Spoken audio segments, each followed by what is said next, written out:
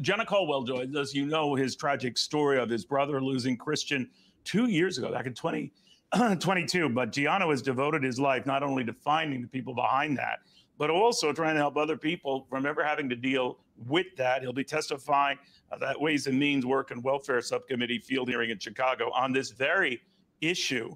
It's going to take up the issue of dignity at work and how that can avoid some of the same problems that bedevil not only Chicago, but a host of other cities across the country. Giano, very good having you. What do you make of this? The crime situation not getting better. If anything, it's getting worse. You know, Neil, it really upsets me every time I hear the sound from AG Garland saying, oh, the Biden administration policies are reducing crime across the country. We know that that is an absolute lie from the Attorney General.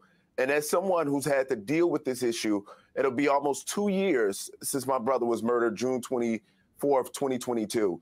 And having known that in the city of Chicago, just in March, there was a 28% increase in homicides, tying almost, number 2 for the most homicides in any given month over the last decade.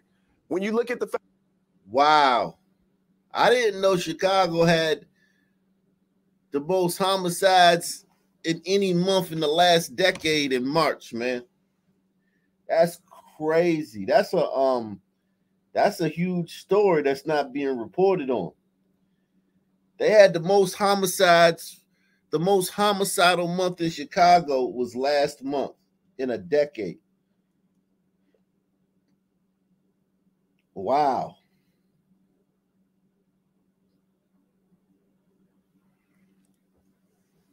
That's crazy.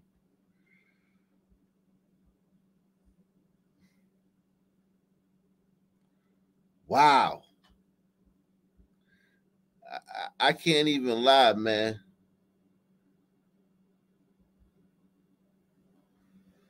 I can't even lie, man. I didn't know that.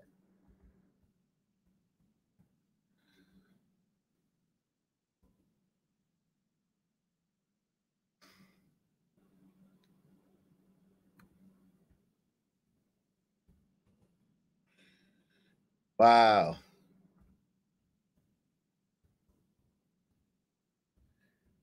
I did not know that, man. I can tell you that I did not know that. We gonna get to Dawn Staley in a little bit, y'all. We gonna get to Dawn Staley in a little bit. Chicago, just in March, there was a 28% increase in homicides, tying almost, number 2 for the most homicides in any given month over the last decade. When you look at the fact that arrests have declined by 33% since 2013. Shit. What? When you look at the fact that arrests have declined by 33% since 2013. When you think. Yikes. We can't arrest our way out of this situation. We can't arrest our way out of this situation. Almost, number 2 for the most homicides in any given month over the last decade. When you look at the fact that arrests have declined by 33% since 2013. When you think about the fact that just last month in March, there was 190 people shot. This is insanity on steroids.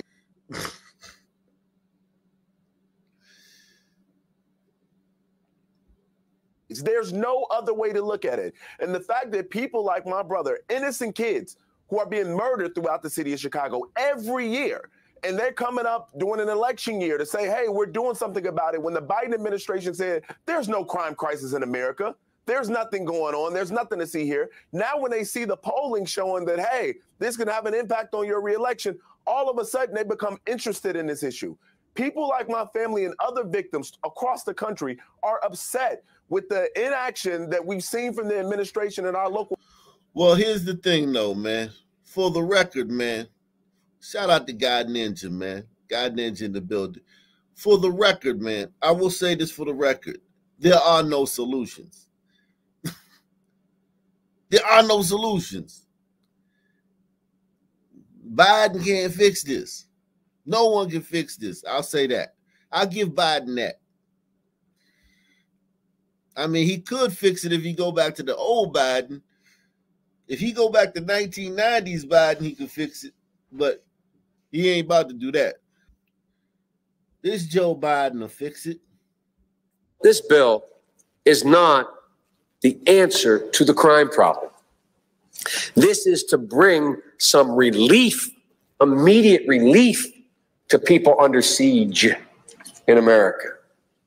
So I want to make it clear to those editorial writers and to those people in my state and other states that Biden isn't more police and more bricks and more mortars and more boot camps and more drug courts and all that.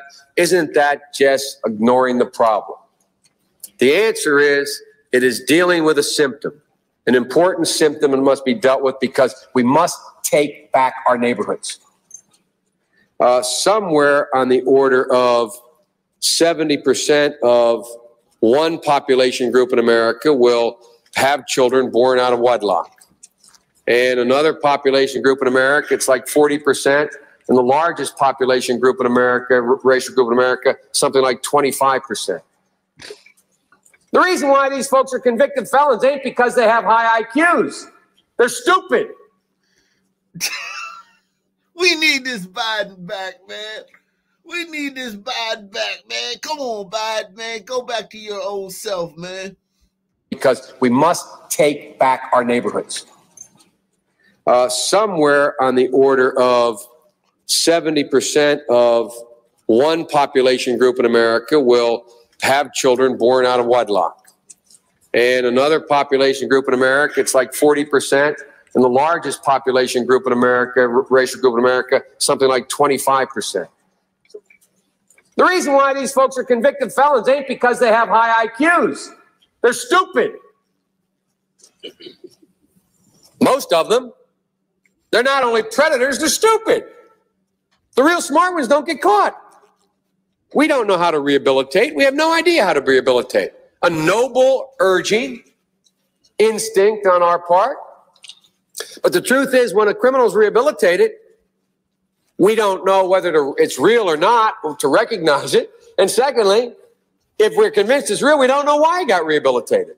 He literally, and I'm not being facetious, he may have seen God. He may have come to religion. He may have decided that his son or daughter's future was hanging in the balance. He may, whatever. We didn't know why it happened. It may be because of the program he went through in the prison system. But we had no notion why. And so we used to have indeterminate sentences.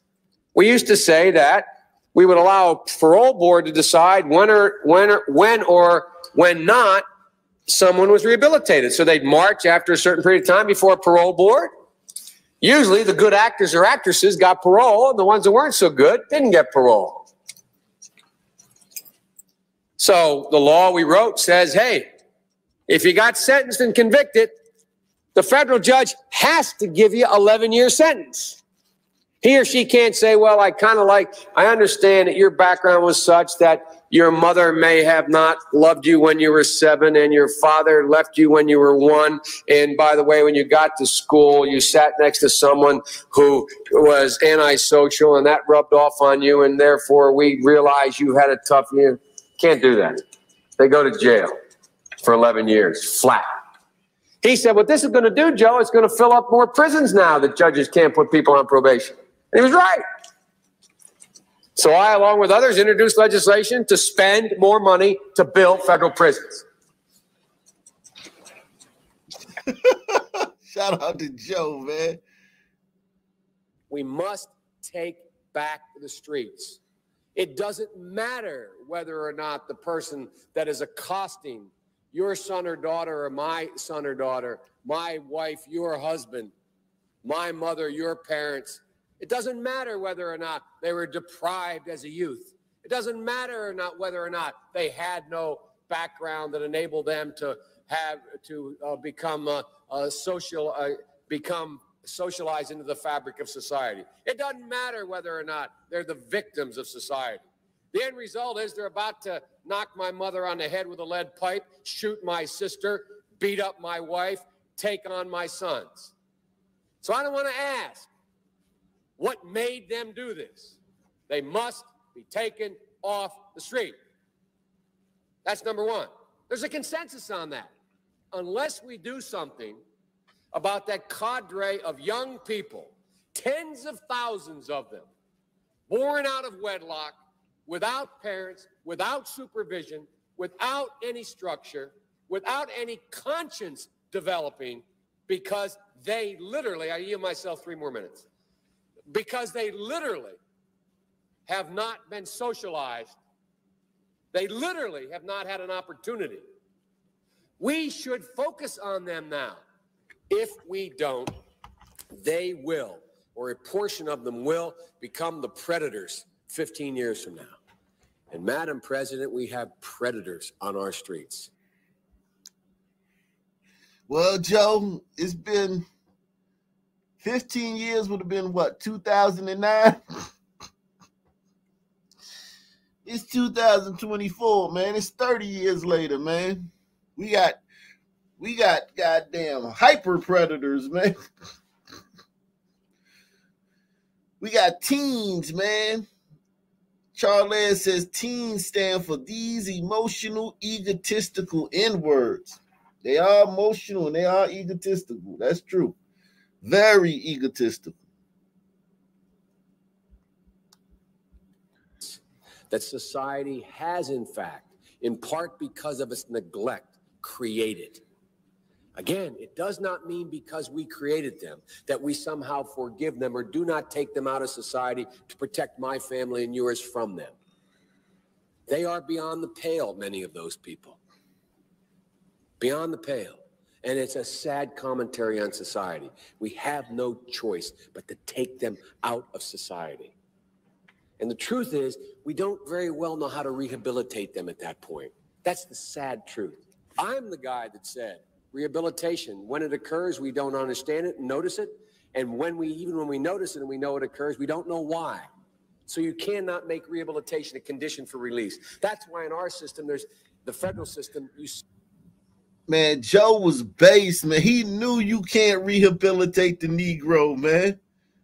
Joe knew that. Joe knew.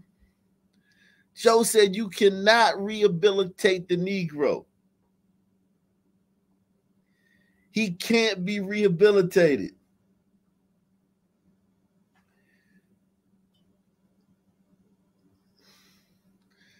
He can only get old, man. All he can do is get old, man. And then he changed because he's older now. Your time. It's a shame, but we don't know how to rehabilitate. But there is a consensus, and I will cease. A, we must make the streets safer. I don't care why someone is a malfactor in society. I don't care why someone is antisocial. I don't care why they become a sociopath. We have an obligation to cordon them off from the rest of society, try to help them, try to change their behavior. That's why we do in this bill. We have drug treatment and we have other treatments to try to deal with it. But they are in jail, away from my mother, your husband, our families. But we would be absolutely stupid as a society if we didn't recognize the condition that nurtured those folks still exist. And we must deal with that. Man, Joe, you was amazing, man. You were one of a kind, Joe.